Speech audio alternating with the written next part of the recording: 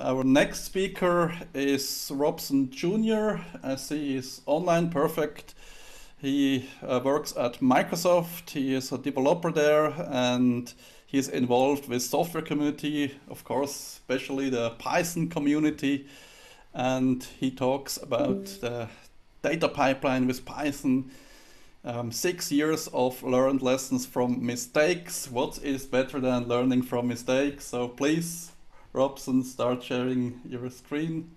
Okay, it's time to start. Thank you so much. Good morning. I'm talking from Berlin. My name is Robson. Thank you for the organization. Thank you for everybody to make it possible, especially online in these hard times. It's quite a challenge. I know how it's hard to organize in a conference, especially online, keep everything on track, on time. So congratulations for all the team. Seems to be a nice conference. It's my first time talking on EuroPython, so I'm quite happy to be here. Actually, I'm working in the GitHub. GitHub was bought by Microsoft in 2018. So basically, I'm still in Microsoft, but GitHub right now. Yes, feel free to drop a message anytime, even in Discord, even in Zoom. Let me introduce myself a bit. So I'm originally from Brazil. So I moved to Europe 4 years ago. I'm a developer for more than 16 years. I learned programming with Python. Python followed all my career. I'm quite happy. Even I transitioned for another technologies along the way. So Python always followed me. Feel free to reach me out on Telegram. My Telegram is public. So if you have a question, if you want to talk, feel free to add me there. BSAO0, or you can ping me on Twitter, or of course in the GitHub, it's the same username, Bissão. So BSAO, feel free. All the feedback is welcome, and I love to talk about everything, right? What do you talk about today? It's very important to equalize the expectations. Even this is a fully Python conference. Of course, you talk about Python, but for now, half of this presentation is about data products. Python is a keystone on data products. It's because you are talking Python here. But first of all, you need to equalize. This is a beginner talk. So I introduce all my mistakes because, as mentioned, so I learned a lot with my mistakes. Community helped me a lot, and now I think that's fair enough to share the knowledge as well and come back to the conferences, right? It's not about code. It's not about how to optimize your code, but it's about how to understand the anatomy of a data product. Data product is not basically data pipelines, but have intensive data products as well. And all these principles is applied for the same. We covered the concepts of lambdas and capital architecture. It's very important to understand. The main qualities of a data pipeline, as any other software in the world, software should have some qualities, and pipeline as a software as well has qualities. And of course, you talk about Python. Python as a keystone, so you need to glue everything with Python, and you talk about where Python matters, right? My goal in this presentation is to help you to start planning a great data product. So think as a data engineer, how to help your team of software engineers to produce, to collect, to store, to process, to serve data in a large scale, right?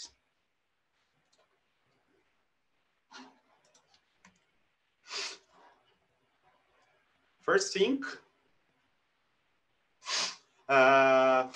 is understand the anatomy of the product. It's very important, right?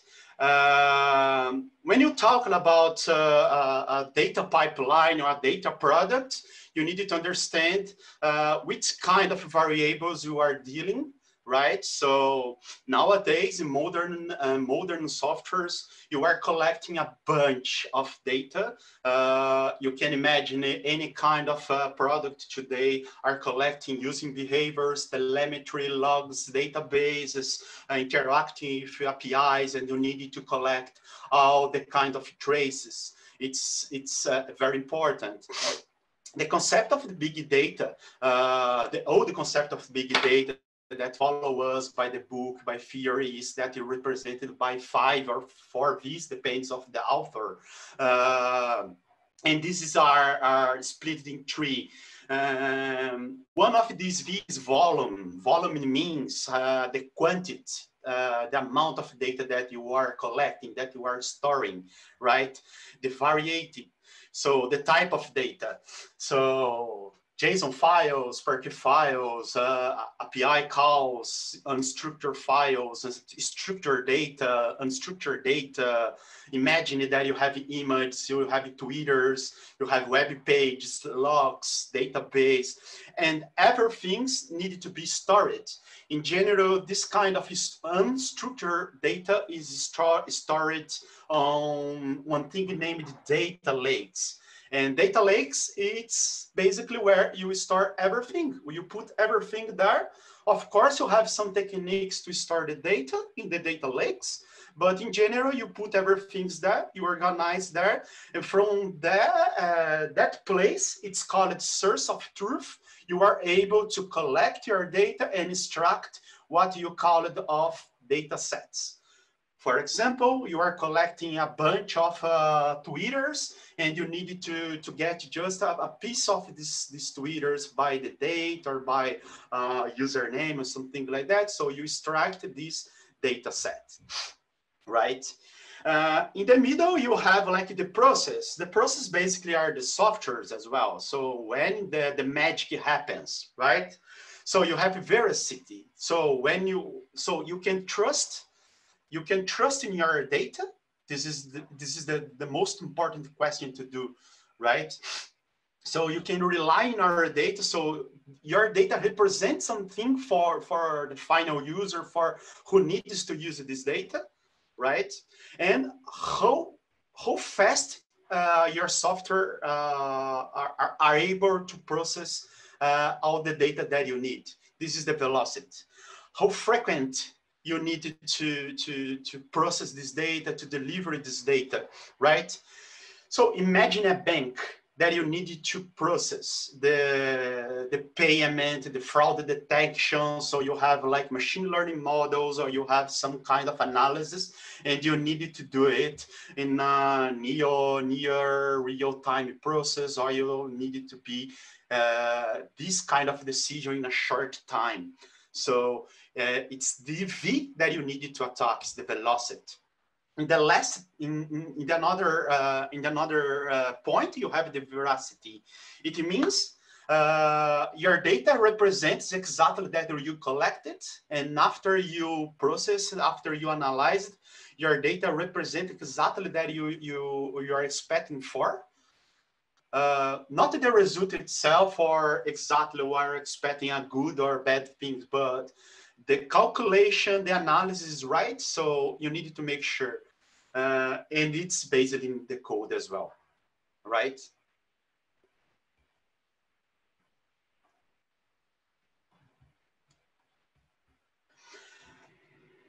As you can imagine, a data architecture is a software as a computer program, right? So you have a memory, you have files, you have inputs, you have functions and variables that deal with this software, right? They are processed, they happen inside the process.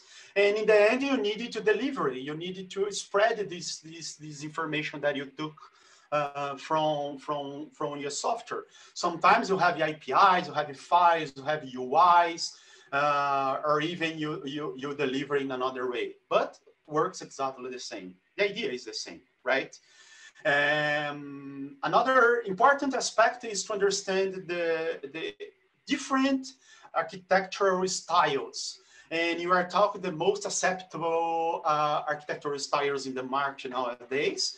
They are not different, but they complement each other, right? So Lambda started first. So you need to understand the Lambda, and then you need to understand the cap after in order to determine what's more simple and you can evolve better in your challenge, right?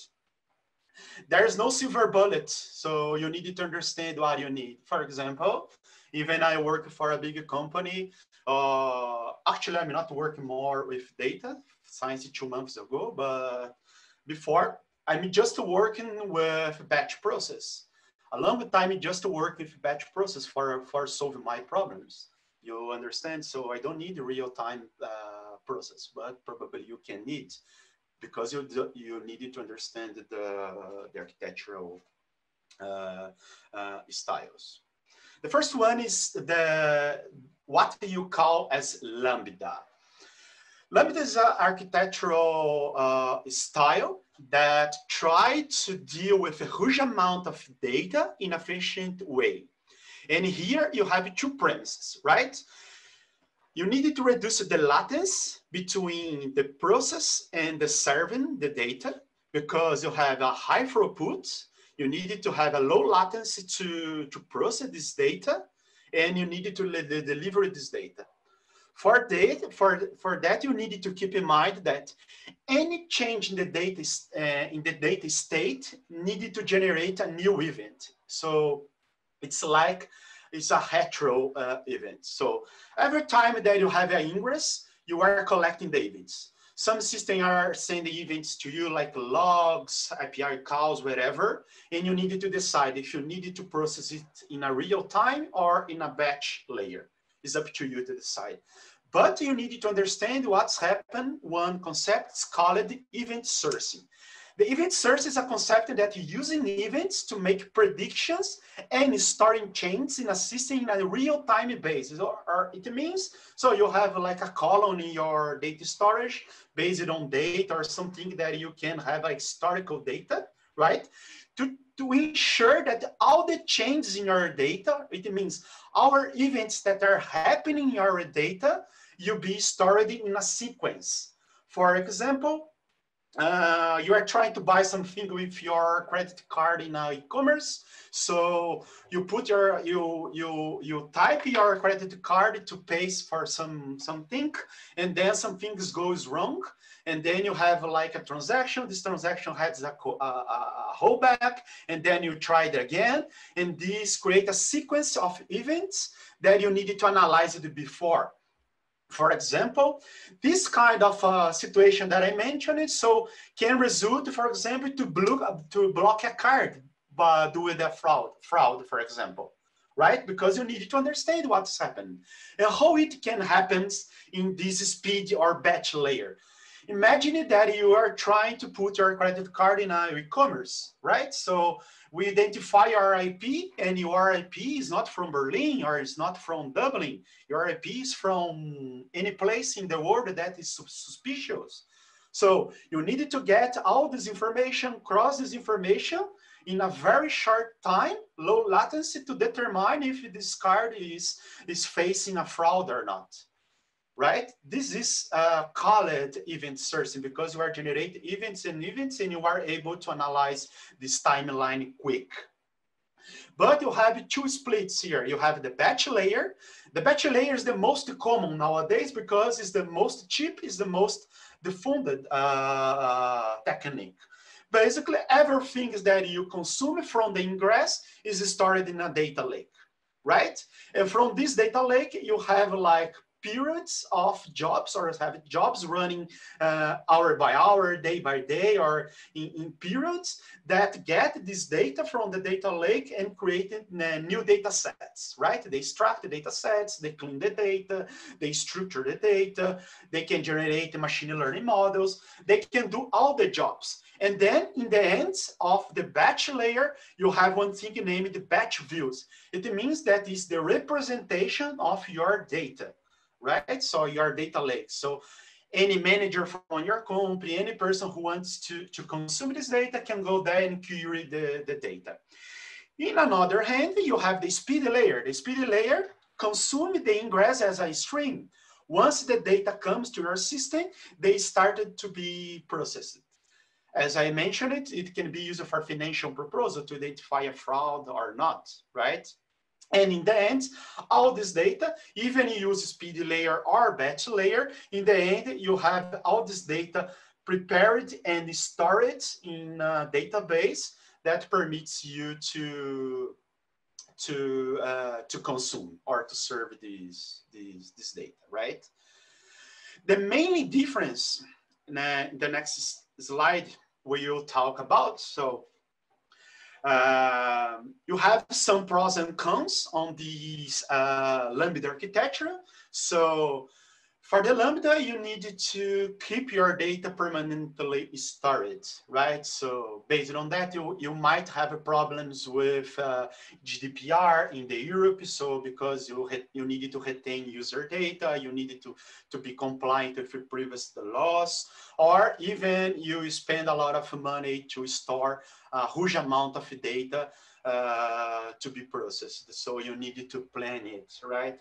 The second one, all the queries are based on the immutable data. It means that nobody can change the data.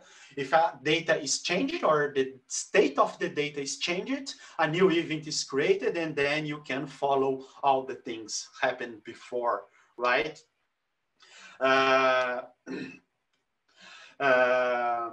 Since this is used for a long time, so it's reliable and safe, so it's fault tolerant. Why it's fault tolerant? Because you have all the data stored in a permanent basis.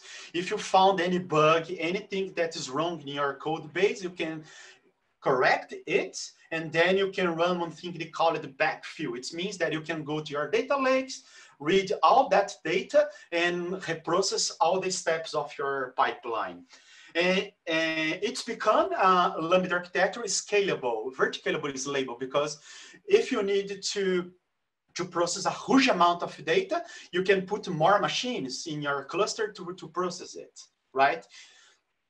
And you can manage your historical data in a distributed file system. The most common or basically in facto distributed file system nowadays is Hadoop or in the cloud based in Amazon, Microsoft, or Google, for example. But you have some cons that you need to take care. One is premature modeling. It means that when you are talking with your team, when you are preparing your data ingestion, when you are modeling your data or how you want to receive your data, you need to think a little bit more. So you need to avoid some kind of premature modeling, try to evaluate your schemas, and try to evaluate your tools, how you validate your schema step by step in order to not broke your pipeline. As I told, so can be expensive because you are storing a huge amount of data, and depends of the batch cycle that you decided to use. Maybe you can spend a lot of money to process a huge complex pipeline, right? Now we will talk about the Kappa, right? As I mentioned, it's not a replacement for a Lambda architecture, but it's alternative, or even you can consider like it's like a update of a serving layer of a Lambda architecture, right? And Kappa architecture is unique, used for streaming process. Things that you needed to do nearby real-time process, especially for analytics, segmentation, or fraud detection, or something that you needed to have like a fast response. Another nice thing about the Kappa architecture that you can keep just a small code base for that. Different from Lambda architecture that you have different components that you can use, different pipelines inside one pipeline, sub-pipelines. In general, Kappa architectures, you can share the same code base because the data ingress tends to be restricted for few data sources, right? So basically, if you are not, it's the most important, if you are not up to real-time answers, keep your life in the batch process and apply all the things that you know about software engineer to keep your code healthily, and probably you'll have success in a cheap way. Applications of an Kappa architecture. So you always have a well-defined event order, as you have like in a Lambda architecture most part of the time. So you can extract any data set anytime, right? It's more used, it's more often used for social networks, ad platforms for detections, and it's very important because you need to answer the questions fast. So if you needed to change and deploy your code fast to fix any bug or to implement a new feature, you can do it in few minutes or few hours. You don't need to run a bunch of tests. You need to create a huge amount of refactors if you start to create your code, clean it enough, right? Another thing about streaming process that they use less resources than Lambda architecture because you can implement idea of horizontability scale that you can just grow your machine, instead put more machines, and then you can apply better the ideas of auto-scale in your machines. Another things about Kappa architecture is that leverage machine learning to real-time basis. Okay, Javier did a question here. Let's see. It's how to do stream. Okay, you answer after, right?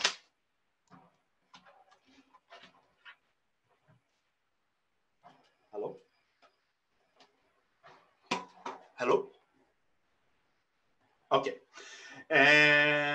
But you have a cons because if you introduce a new bug into your code, probably you need to reprocess part of your code if it's if you have some loss of data, right? And sometimes you need to stop your pipeline. It means that if you are running a fraud detection, if you need to stop your pipeline for a few minutes to deploy or to fix something in infrastructure, you needed to have like a big planning for that. So otherwise you can bring problems to your business. So you have a pros and cons here. Now you talk about quality of a pipeline or a data engineer product, data product. So since it's like a computer programming, so the problems are almost the same. Of course, you mentioned what I see the difference, right? If you see something wrong in a software development, probably you see the same wrong thing in a data product as well, right? The first things that it's very, very, very important on data products is access level for the data. You are a software developer, probably you are deal with very sensitive data, user data, financial data, and you as a data engineer, you must implement access level to all data levels. It means that you need to implement access levels for your tables, for your data lakes, for your data sets, how your code interacts with your level codes. For example, how your code can read the data from the data lake, how your code can read the data from different data sets. So this is more about the ethical and how you implement compliance in your company, do the GDPR in Europe or in another country, then technical things, right? Another thing about security is try to use a common format for most part of your data. For example, try to use JSON files for text files, or PNG or SVG for images, or Parquet files or AVO files for columnar formats. So you have different kind of formats that you need to understand better how to use. There's a bunch of formats and there's a bunch of applications. Separation of concerns as well. Who needs to access the data and why, right? And based in the code, of course, separations of concerns in your code, but avoid any kind of hard code, the duplication in your code, and especially when you are writing down a SQL into your code, try to use all your columns, all your statements, because you broke your code easily when you need to change, and then you get easy to fix, right? Automation is the most important, I guess. I think that's a consensus. So science data products are code. So version your codes, use the best way to use your version. Power of tech platforms.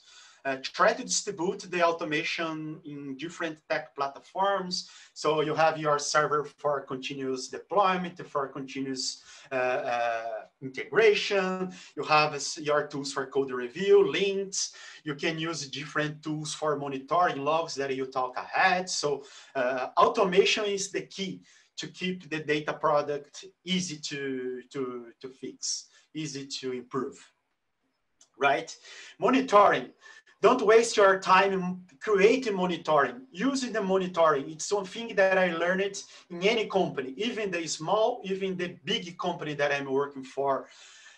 Delegate your problem of monitoring things to cloud all the time, logging, but try to avoid some kind of vendor lock-in. So you have some wrappers around the market that you can use different vendors in the same code base with the same analysis. It's very important, but try to not waste your time deploying a monitoring infrastructure. Even it's easy to deploy, it's quite hard to maintain and tends to be very, very, very expensive, because even more, as much as you started to collecting the data, more expensive your infrastructure become, right? And here, the challenge, so test and trace your code. Regression tests is a must in the data engineer. It's a slightly difference. If you change your schema anytime, if you change your input, if you change your code, you need to make sure that your old data is still working, that you can read your old data from your data lake. Remember that the data stored in data lake, for example, is immutable. They can change along the time. So for that, you need to have some regression tests to make sure that you can read the data from data lake, for example, or from some stream, because everything change. Remember that I told about inputs. Inputs can change, can bring problems. Try to keep your inputs deterministic enough. So how you can define your inputs, your schema to test, and how force your tests to break, to correct, and then you can identify and trace all your code, right? And of course, as any other software, try to focus on unit tests, especially for internal components. And just two tricks here that's very important for data products. It's try to containerize all your third-party components. Like, let's imagine that you have a Kafka, you have a message quiz, you have like Spark, you have different softwares from different platforms that interact with your Python code, with your Python platform, and then you need to interact with all. Instead to deploy it into your machine, you can use some kind of container and integrate with your continuous integration service and continuous deployment service, right? And of course, when you reach this position, it's easily to reach like an end-to-end test. So once a week or each new nice feature that you are developing or delivering for your pipeline, you can run a end-to-end test to make sure that all the things are running, right? That said, a lot of concepts. Let's talk about Python, our loved technology that brings us to this nice conference.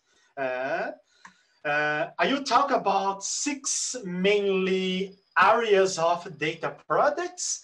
The most common is what you call the UTL, extract, load, and transform. And this kind of tools, this kind of APIs, is responsible to read the data, to process the data, and to send the data to another place, right? The most common and famous tool is called Apache Spark. Apache Spark was developed in Java, Scala, over JVM, but they have a native wrapper for Python that you can write Python and interact directly with JVM, right? There's a lot of magic behind the scenes, but don't worry about to manage Spark clusters. You can just use PySpark for that. It's my recommendation for anyone who are starting to deal with data, starting with data engineer stuffs, right? Apache Spark is a must nowadays, right? Okay, I don't want to use a Java tool. I want to use something more Pythonic way. So I offer to you Dask. Dask is a Pythonic project that's writing in low-level code, but they have like a Python wrapper, and works basically like the same as Spark. They are a parallel computing library that you can integrate with your pandas, and you can have like a bunch of machines in a cluster, and you can distribute like your process in different machines, right? It's a very useful product. It's not well used, I guess, for most part of the market, as far as I know. Correct me if I'm wrong. But it's a great choice if you want to start to interact with Pandas, Jupyter, and don't want to spend so much time to learn Java and Spark. You can go directly to Dask. Luigi is an open source project that handles different tools, but they works as a library in Python. Is writing in Python. It's quite easy. That handles complex pipelines. Basically, you have a class that you define methods, and based on these methods, you put your logic to consume, process, and deliver your data. It's really useful. I love Luigi. Luigi was created in Spotify, and I still use Luigi until today, nowadays. MER Jobs is a quite old project. It's wrote in Python as well, right? But they run MapReduce jobs over Hadoop. It's more old school more old school style way to create distributed files, but it's still useful. I need to be honest, a long time I don't use MER job. And Ray, I just read the documentation. I'm not able to recommend or not, but seems to be promising. When you need to deal with streams, we don't have like a Pythonic tool for streams.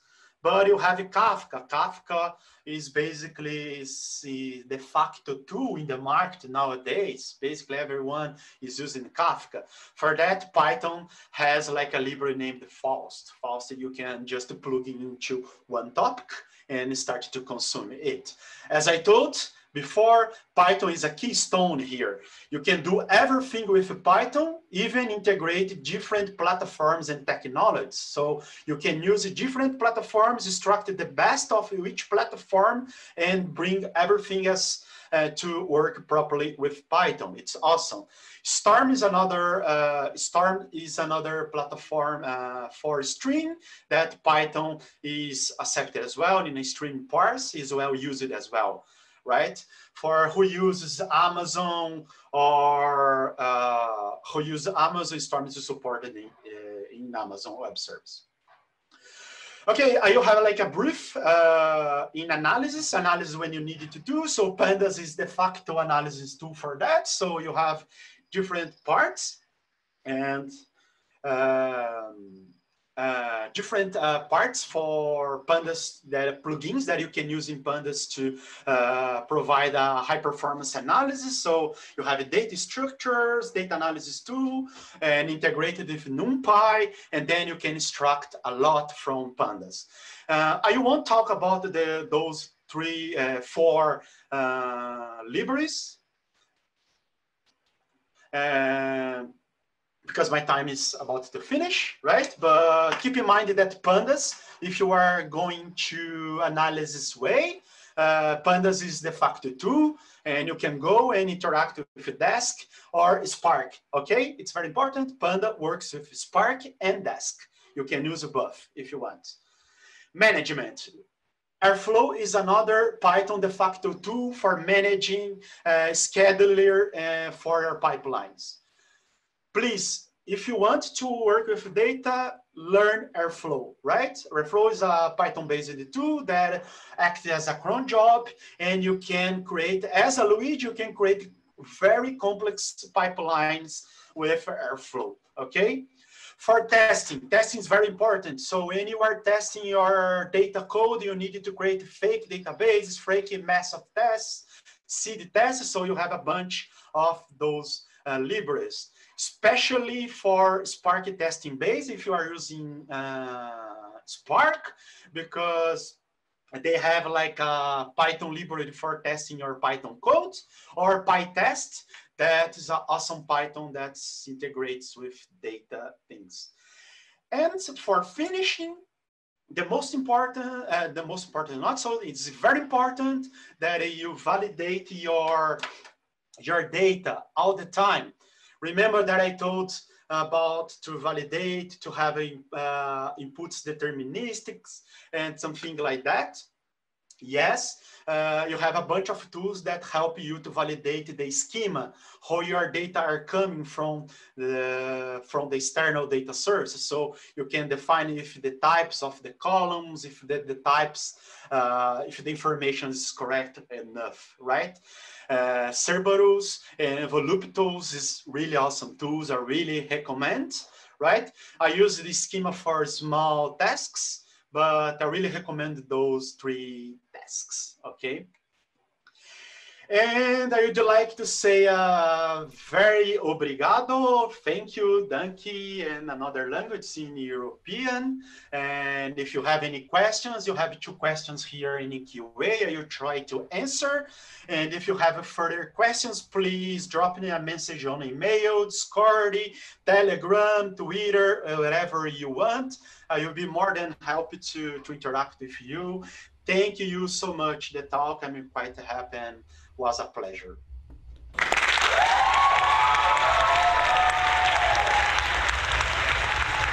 Thank you very much, Robson.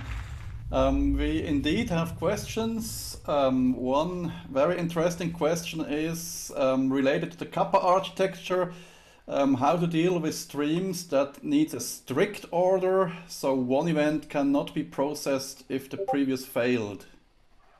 Okay, great question. So you can assume that in the Kappa architecture, all your events will be in a temporal, na timeline or a historical basis, right? What can happen if you lose some events is because your streaming software failed and you couldn't retry. But you can assume that all your data will be in a time series. If you need to process, as I told you, so the state of your data, you always change. So if you have one update, one deletion, one upgrade, whatever, you can follow it by your time series. And then you can reprocess, and then you can extract your data sets from there. Okay, but if your code are not able to process the event, you must make sure that at least you have some retention policy in your stream software. Like Kafka, you can retain your software, you can retain your messages, or if you are using another software in Azure or Amazon. Okay. Thanks. So we have also questions. Oh, they're popping up very quickly now. Next question is, what's a good way to link data and the version of the code that processed it? For example, version column per every row doesn't seem like the most elegant solution. It's a quite a complex question. I needed to understand better what Mansur wants, but I will try to be generic to try to give you some insight. Doesn't make so much sense to relate the version of the code with the version of the data, because what's matter is you version your schema, not your let's separate. Version your code as a tool, it's okay, but version your schema as a technique, as a good practice, is even better than relate your code with your version of your data. For example, in general, when you use some JSON or if you use some tool for create schemas for your machine, for your data, in general, you specify the version of that schema. And based on that version, you can have your regression tests, you can manipulate.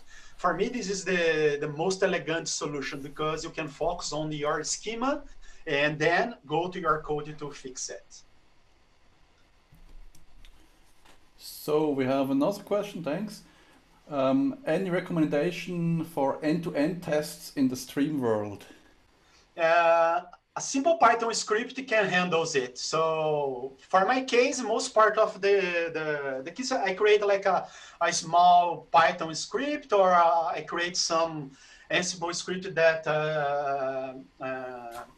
gets been Docker container with all the third-party components that I need.